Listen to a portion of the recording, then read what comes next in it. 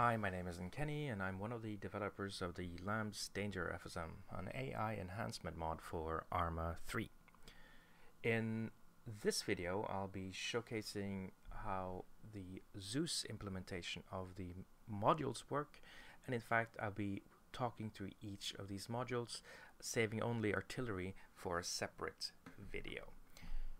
This is also the second part of a trio of videos which cover some of the core functionality of the mod in a sort of design developer diary type of manner, as I usually do.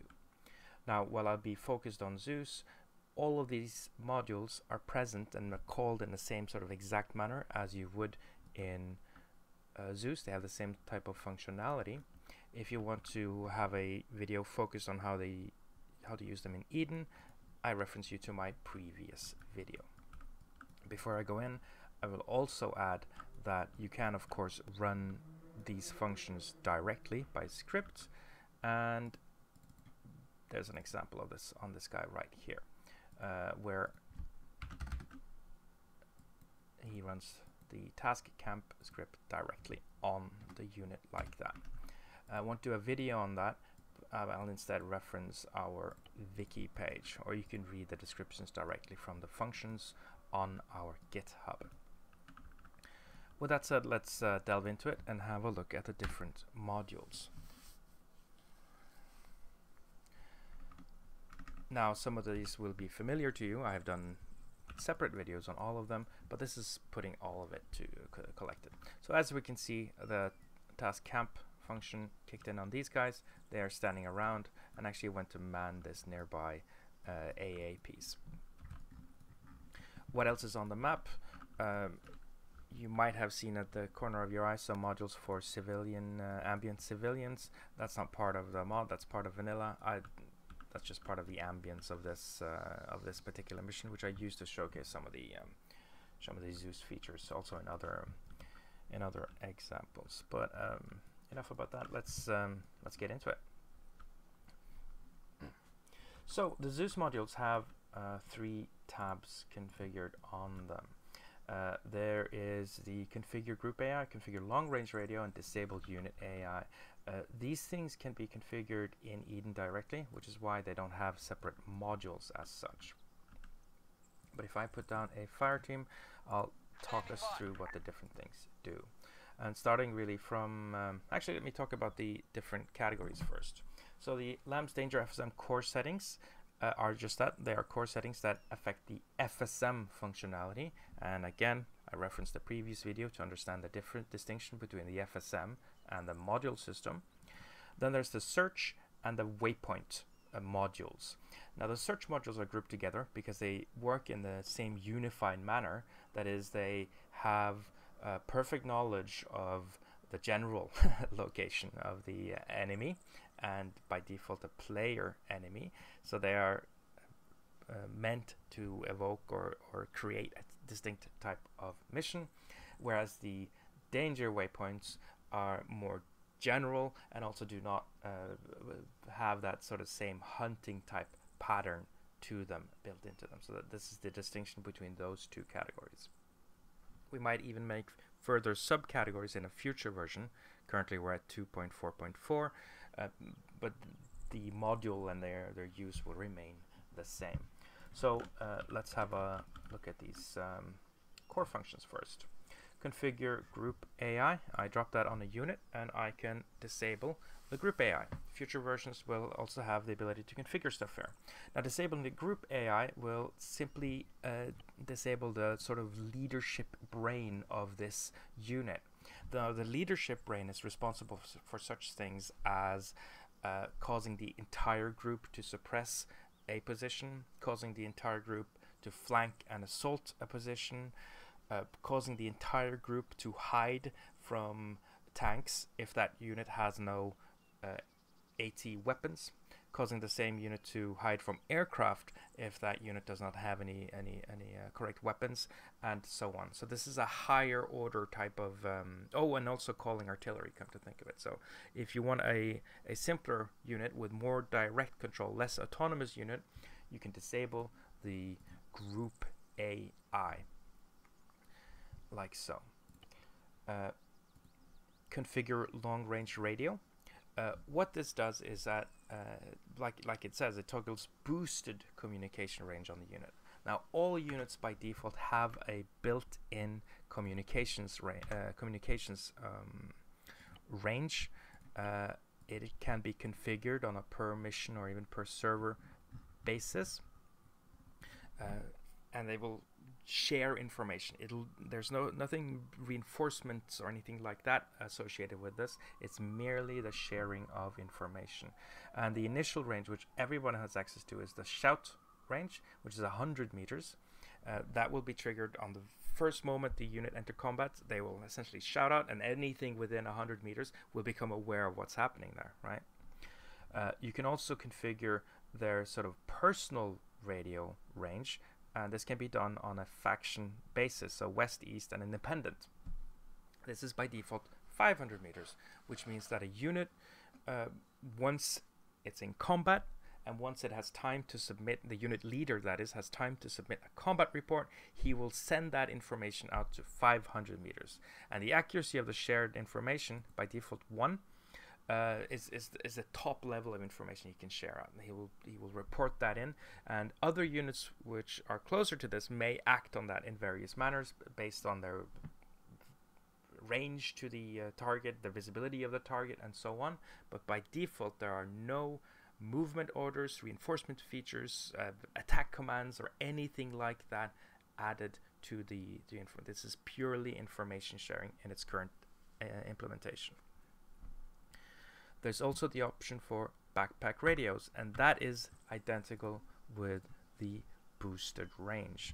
And like the text here says, you can either just check this box, or you can actually equip them with a backpack radio to have something physical seen, and it merely means that the unit will have a longer communication range where it will share information about the enemy's position.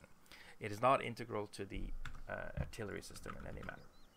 You can also disable unit AI, and that disables the specific LAMBS FSM level AI on that unit.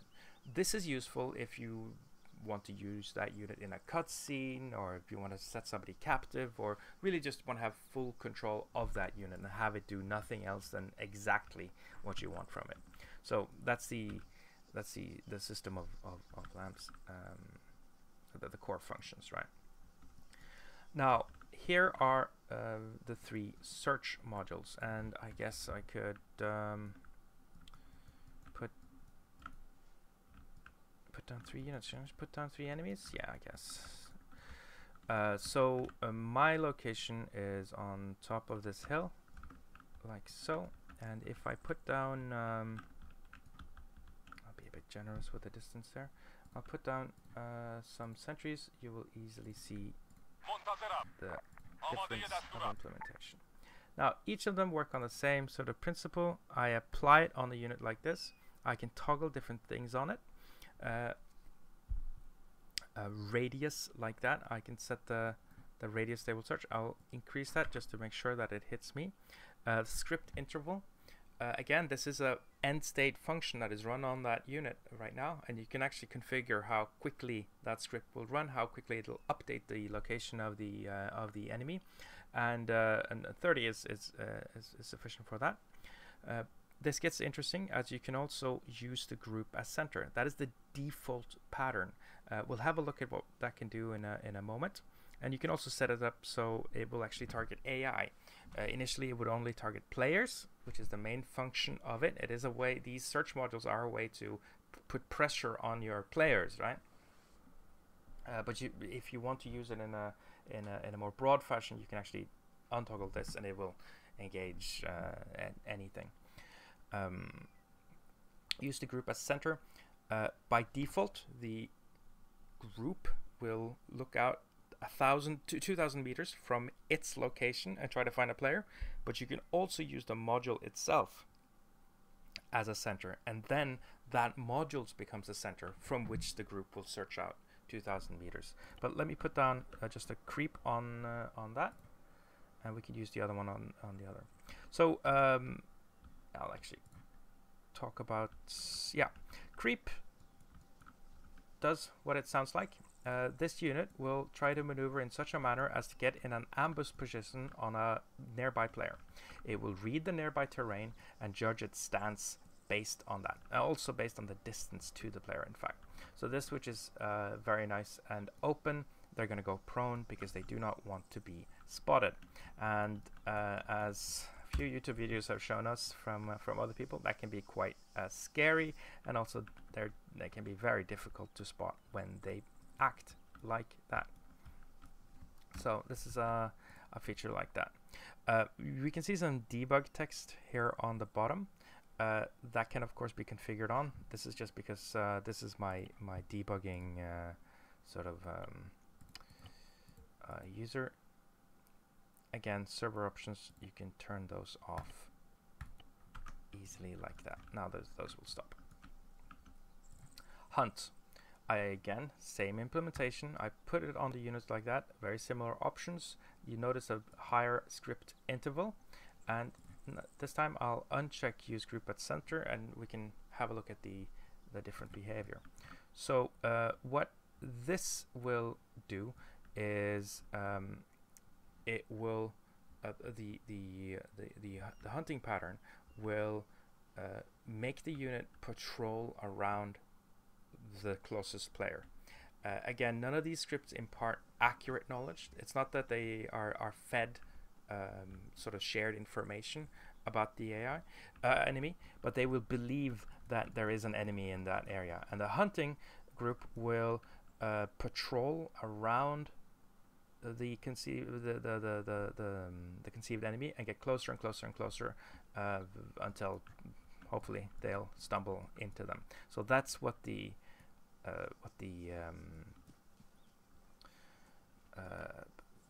hunting group like that does. You notice that they move much faster than the other group, and that's because they have a fair distance to go. But their default movement stance is safe with their weapons not ready, as you can see right there. And finally, there is the task rush, which again works the same way. If I try to put it somewhere else, it will fail. If I put it on the unit, I'll get it. And what task rush does is what you expect, namely that unit will rush heedless of dangers toward the closest enemy. They'll move into buildings, can be quite scary. It is still possible to suppress them, but they are much less susceptible for it because they will keep moving. Now, does this prevent the sort of sometimes the AI will stop immediately it sees an enemy and try to fire. Will they fire on the move, UA Stalino style? Unfortunately, they will not. That's actually some vanilla behavior, deep core engine type stuff, which I simply don't have access to. It is conceivably possible that by very, very clever weapon configuration, it's possible to work around that. I don't think it is. My experiments have not shown that, but you know, you can live and learn. But those are three of the initial modules here: creep, hunt, and rush. Again, end state type modules that have very distinct, very direct and sometimes dramatic effect on how the enemy will hunt you. As you can see, the hunters, creepers, they're not even closed in yet. The hunters are much closer, and the rushers are, yeah, they're moving at their best ability. So that's how that system works.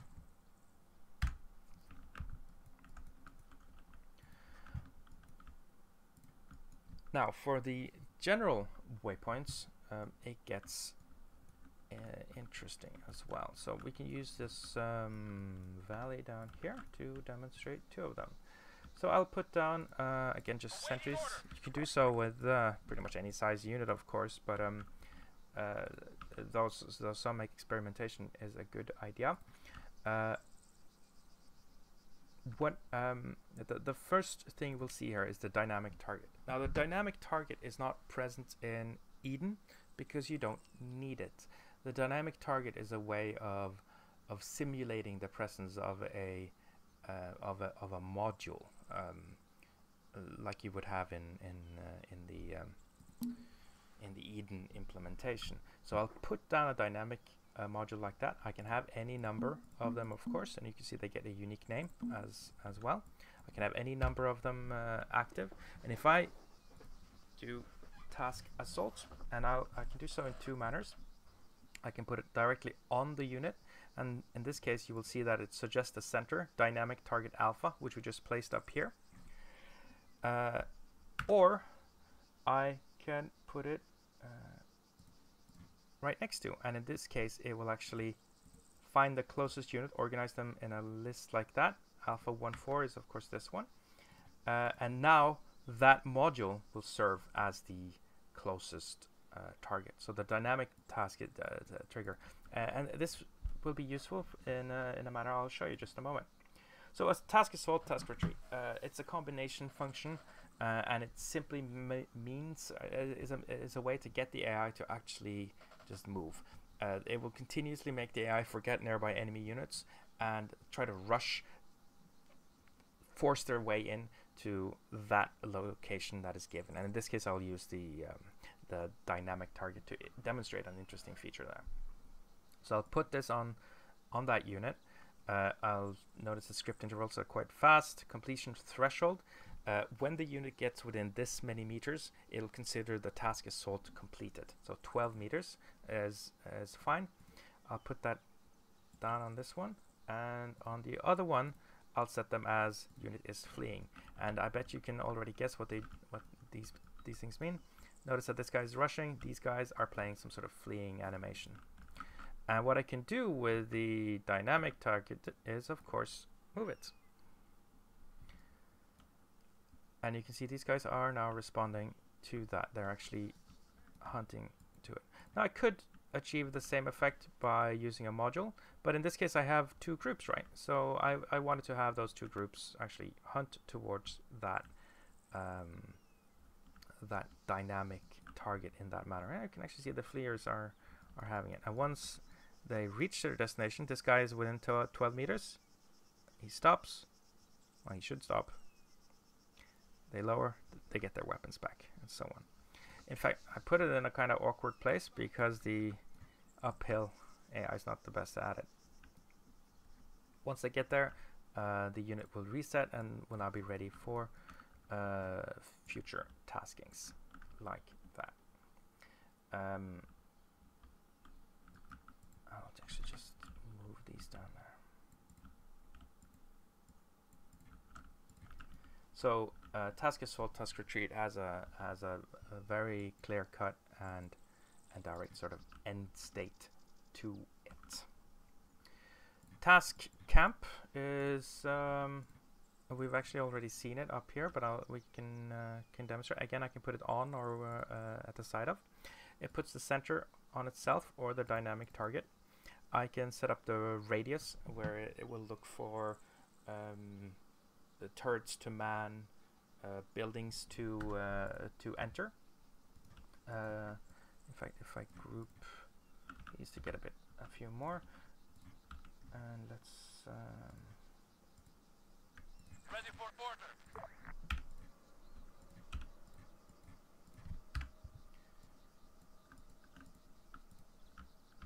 Like so. I'll put it down. I will not set up a dynamic patrol this time around. I'll just put it down, and we can now see that they will move in such a manner as to just stand around. And one of these guys actually entered the turret. In previous versions, there was a chance that they would ignore the turret. I've actually removed, or we've removed that in this version, just to make the function more dependable, more easy to use. I could of course have used the dynamic target as a center, and I can show that in just a moment as well. This is useful if you want to just showcase somebody just standing around. They'll be triggered if there's shooting nearby, or if they enter a sort of danger mode. Now the trigger for that is not immediately, because it's actually based on a sentry waypoint that needs to sort of qualify, or personal danger to the group. But when it works, I find that this is a very cool way of simulating actually just groups standing around or staying in camp and not really being ready to engage Terminator style with incoming players. Put some tents and some sleeping gear here, and this would have been a fairly interesting camp like that. Can I, of course, extend the functionality of this by some of these settings. I'll enter teleport units, and I'll also set up dynamic patrol. And what we'll see now is the majority of the group, they're standing around in a sort of circle here. Some of them have actually entered buildings. This is slightly sort of randomized. And because we checked dynamic patrol, we can see that there is now a group which is moving around like so. Now, it's well noting that adding dynamic patrol will actually split the group in two. So we now actually have two logical groups that will behave independently. So if you were to reset this task camp, these two members are not automatically going to join this group. That's a limitation of the implementation. But in fact, let's skip down to the very bottom now that we've sort of talked about it, task reset, just to show that it is actually possible to get them back online. Now, task reset is it's the nuclear option, right? Like I talked about in the introduction video, or the first video here, the modules are intended to be end states in a sense. They're meant to be easy shorthands for mission makers just to get units on the ground, have them behave in a convincing manner, in a single manner, and then it's possible to, of course, work around that, such as by using the task reset function, but that is sort of going beyond and above what the implementation is. Now, we are working to clarify this. We're looking into ways to making the transitions even smoother, but it is, mission makers must simply understand that we are running functions on these. These are very heavy-handed in a sense to get them to behave in this particular manner. Possibly the task patrol is, because it only adds a waypoint like that, it's probably the easiest one to skip out of, like so. Now this unit is ready. If I try to do that with this one, you know, nothing would happen, simply because this group is locked in a function. It is locked in an end state. However, the key to get out of it is, of course, task reset. And if I enable that on the group, you see that they will pop out of their animations, they will reset and be ready to act and move. You can check the documentation to get an idea of which of them works how. Oh, that's interesting. Which of them works how. But it's easier just to experiment a bit with it, I would say. This guy, this is actually a honest to God bug, which we'll have to fix for the next version. He was theoretically in the static weapon, but happy days. Thank you, guys. This is the sort of heavy-handed task reset, and it's also worth noting that every time I reset the group like that, I actually create a new group. Even though it inherits the old call sign, it is actually a new group in a logical fashion. If you don't know what that means, read up on the Arma 3 documentation a bit more as a mission maker. In any case, that is task camp. That's how it works, some of the settings involved with it, and perhaps some ideas on how to use it. And again, you can't give them orders immediately, but if an enemy comes by, obviously they'll pop out of camp mode and they will try to engage that enemy to the best of their ability. I suggest you play around with it. It's as easy as all that. Now for garrisoning, it is pretty much what it says. I put it on the unit like so. We get a bunch of options here. I can set the radius around that unit, 50 meters. I can set the exit trigger. I'll return to that. Sort position by height. I only want to get the top positions in buildings. Teleport units, we saw that on task garrison. It will move the units instantaneously, quite convenient. And dynamic patrol. That's actually the same thing as task camp. You can get them to patrol within the AO like that. Now for task garrison, the unique thing is setting up an exit trigger, of which there are a few options there. Random and all. These will hit. We'll talk about the fired near, fired, and hit. These are identical with the event handlers of the same name. Fired near, an enemy fires a weapon near that unit. The unit fires its own weapon, or the unit is hit. Default is random, so it picks one of these. It can also have all of them, or it can have none of them. The default is one of these events will re-enable movements on that unit. That's the key. So if I activate it, you can see that they will move into nearby buildings. And the exit condition is the trigger that makes them leave that building. You can configure it just as shown, and it's nice to have a function that will actually make the AI remain within a building.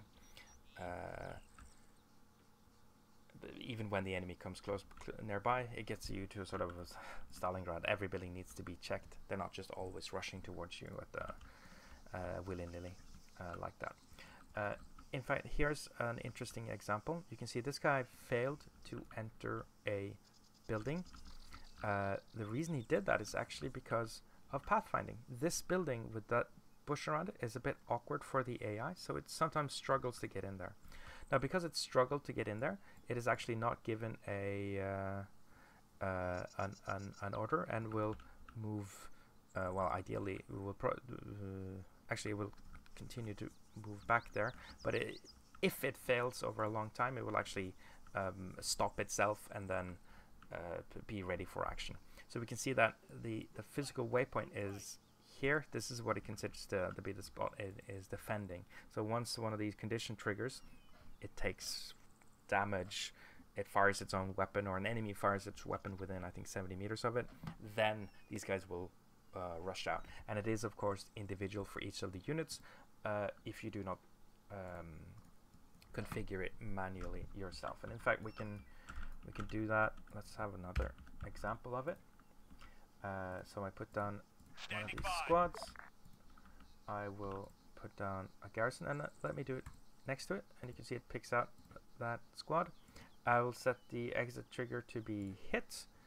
We'll teleport unit, and we'll also have a dynamic patrol, and boom, they moved into space. And you see a 2-man patrol has randomly set up a course here, and it's called a dynamic patrol, but because it is truly dynamic. Once this unit has gotten to its end state, it will get a new patrol again within the area of the garrison, and it's a fairly close patrol, as you can see, because they're essentially close patrolling around the buildings. Again, as with the camp, I can give these as much waypoints as I like. They're not going to leave them. The way to get them to leave is either by a task reset, or by them actually being triggered, their exit conditions being triggered. Or if you are a coding savvy person, you should know that what's actually happening on them to keep them is disable AI path. So if I enable AI path on them, they'll actually leave, but that won't be a full reset, and may come with other. I'm doing it all units right now. That comes with other costs, right? So I would be a bit careful in doing that. Finally, we have task patrol. Task patrol I've of course showcased before, but we can happily do so again. It is simply an easy way to set up a patrol. Oh, I skipped one. I'll go back to CQB. I thought it was a few. Anyway, task patrol, range, number of waypoints for them, or whether or not there will be a dynamic patrol pattern. Easy peasy stuff like that. Like so. There's also task CQB, which remains somewhat experimental. It isn't one. It isn't honestly a function that's suitable for all missions. It's definitely not something I would do every time I want them to clear buildings. The AI will, after all, with Danger FSM, clear buildings a bit by themselves. But it's definitely a good one if the enemy or AI greatly outnumber the player and you want them to look into each and every building. Then it's a pretty cool system for it. So I put down another dynamic target. That won't be necessary. That's not always necessary. You can of course put it on the unit like so, and I'll select dynamic target. That's Foxtrot over there. And here we go. Now what the task CQB does, much like it indicates, is it will have the unit stack up on these buildings and then move into them to try to clear. They will move through each and every of the configured building locations in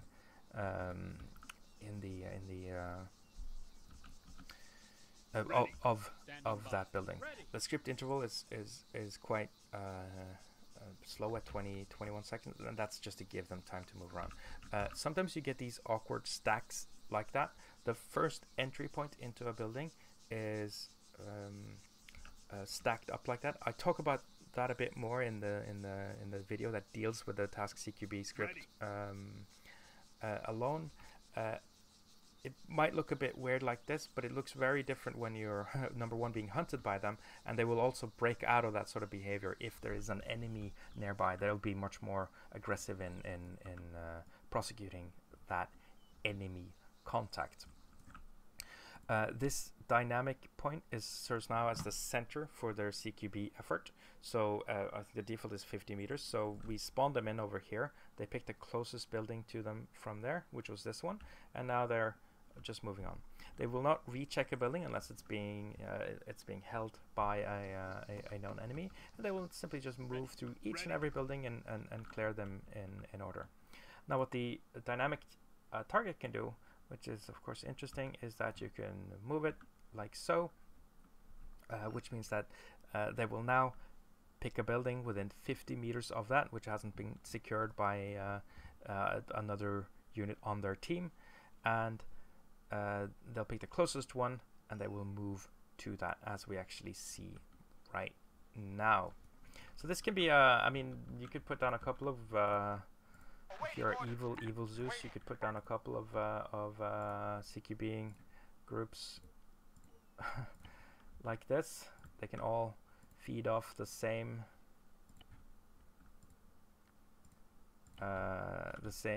dynamic point, and they will actually check buildings methodically around there in the manner you're actually seeing right now. And as the players move, you could move the dynamic the dynamic target. So that's the sort of use you could do. You could obviously do the same thing in Eden with the module, or even just calling the script directly.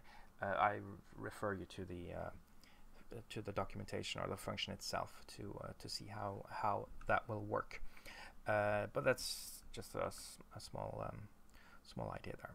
So anyway, as you can see, there are clearing these buildings. We have actually two groups stacked on the same building right now. Possibly there was one of these buildings that was unchecked, and they will probably keep moving on towards the same buildings. There's no shared intelligence as such. It's more just based on distance and whether or not that building has been secured. In fact, now that this one has been apparently thoroughly cleared, I expect these two units to be moving over to the slow one right here. So that's pretty much how these modules work. I've talked a bit about each of them in implementation. There's obviously some cool stuff you could do there. I've seen putting the group over here, but setting up tasks, or they get them moving in here to patrol or rush or assault. There's really interesting stuff going on here. Keep in mind, like I said in the intro video, that these modules are meant to be end states. until they run out by themselves, such as task camp when it's triggered, or task assault in the case when it reaches its actual location. Then that unit is sort of fresh. There's immediately no feedback on that. The Zeus or mission maker will simply have to be aware of it. I will also add, do not underestimate the default vanilla AI. It is much better than people give it credit for, I find, in terms of pathfinding and understanding how to engage in combat. You don't always need to use these rush and rush modules. Sometimes just a move with a seek and destroy waypoint is more than sufficient, especially combined with the core FSM features, which of course are much more powerful than vanilla and do add much more intelligence. So don't get too enthralled with its modules as what I'm saying, but instead use them for direct effect to enable telling the type of story you want to tell as a Zeus or a mission maker. And that has been a more in-depth look at these modules. Thank you for watching. If you have any questions, leave them in the comments, or better yet, join our Discord to ask us directly. There's a fairly substantial knowledge base right there, both in the team and quite a few people outside the team who are very helpful there. So thanks everyone, and thank you for watching. That's it for me.